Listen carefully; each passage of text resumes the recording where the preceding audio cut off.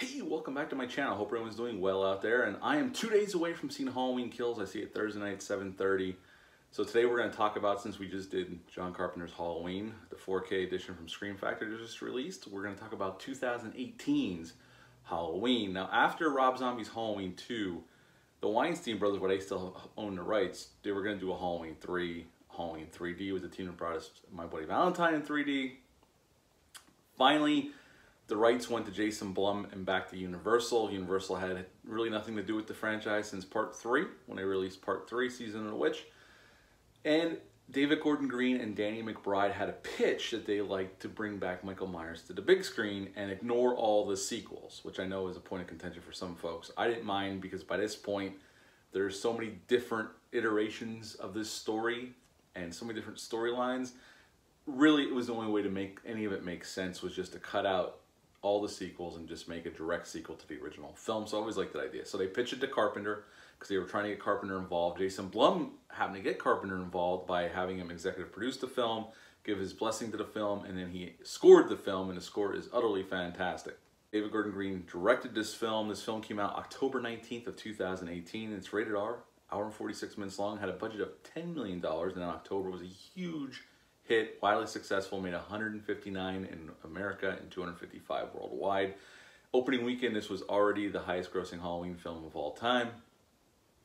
The other notable thing about this film is Jamie Lee Curtis came back yet again. Jamie Lee Curtis had done Part 1 and Part 2, but she had nothing to do with the franchise until '98 when she came back for H2O, and she was in the beginning of Resurrection, which that movie sucks, and then she was talked into coming back for this film. Judy Greer plays her daughter Karen, and they have a very rocky relationship, and Addie Matichak plays her granddaughter Allison. James Jude Courtney plays the Shape. Nick Castle makes cameos as the Shape in this film, as he was the original Shape back in Carpenter's original film. And Will Patton plays Officer Hawkins, and it's always nice to see Will Patton show up. Being in this film, we're introduced to two podcasters, and they're going to visit Michael Myers at this psychiatric hospital. And Dr. Sartain, who's basically the new Loomis, Laurie even references him in New Loomis when she meets him during the film, tells him about how in '78, after he killed those 4 or 5 people, he was apprehended by the police, and he's been in here ever since. Dr. Loomis has since passed away, and now he is in his care. And he's about to be moved to a different facility, which comes right out of Halloween 4. These podcasters meet Michael. We don't see his face. They show the side of his face, and it's in this very Kubrick shot, like exercise yard scene, and he's in this yellow circle, and he's chained off. And Michael doesn't respond, but they have his mask. Why did the district attorney give his mask? But they did, and then we're reintroduced to Laurie Strode. Now, this Laurie Strode is a very broken Laurie Strode. I would say even more broken than H2O Laurie Strode. In H2O, she was a functioning alcoholic. She was the headmistress at this private school. In this one, she's even more damaged. The PTSD of that night has weighed heavily on her, cost her relationship with her daughter, who got taken away from her when she was 11 years old. And she has a strained relationship with her daughter to this day, and she gets to see her granddaughter sometimes. But her granddaughter is pretty understanding. Addie Matichak is really good as the granddaughter Allison in this film. So is Judy Greer as her daughter. And as we all know, Michael escapes. There's a bus crash. Michael escapes. And Laurie is on the hunt along with Officer Hawkins, who we learn was there that night when they discovered the bodies. He worked for Haddonfield Police Department.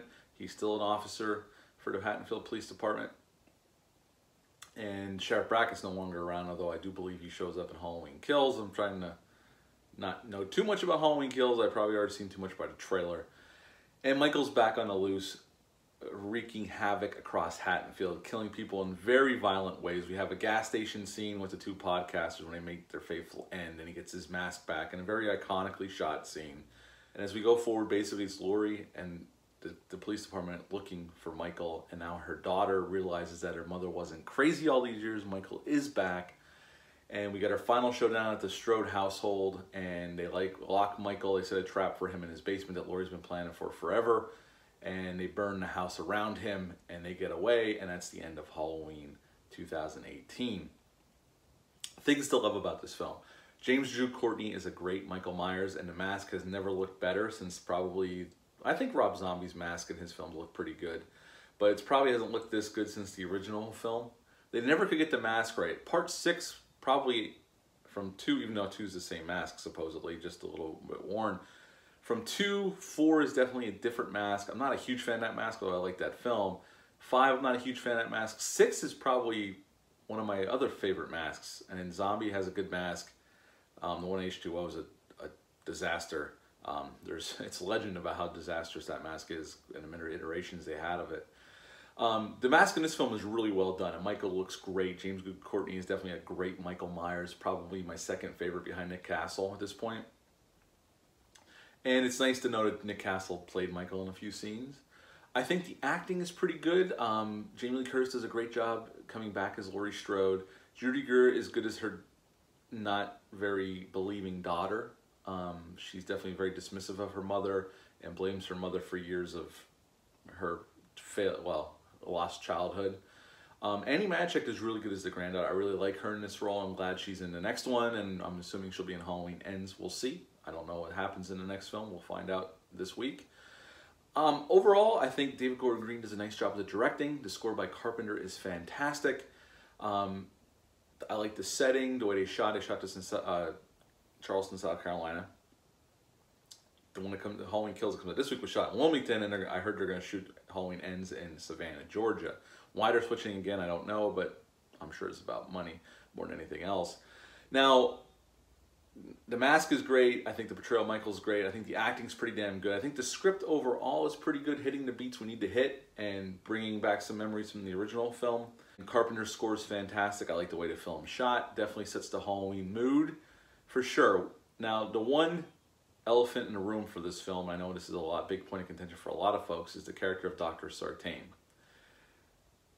Because when he makes his turn to heel, about 3/4 of the way through the film, it's out of nowhere. Yes, this doctor's a little off in the beginning when we meet him.